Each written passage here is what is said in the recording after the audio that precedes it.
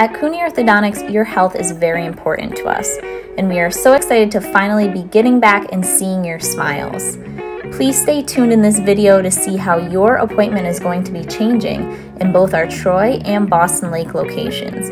We appreciate your patience with us, and again, we can't wait to get back into it and see all those great smiles of yours. Thank you. As you enter our Troy office, there will be 6 feet markings on the floor. The temperature of the patient will be taken, and the parent can go back down into the car, or we have very limited seating in our waiting room. The patient will check in at the front desk and can have a seat in the waiting room, or an assistant will bring them right back. We have hand sanitizer and 6 feet markings so you know where to stop, where to stand, and where to check in.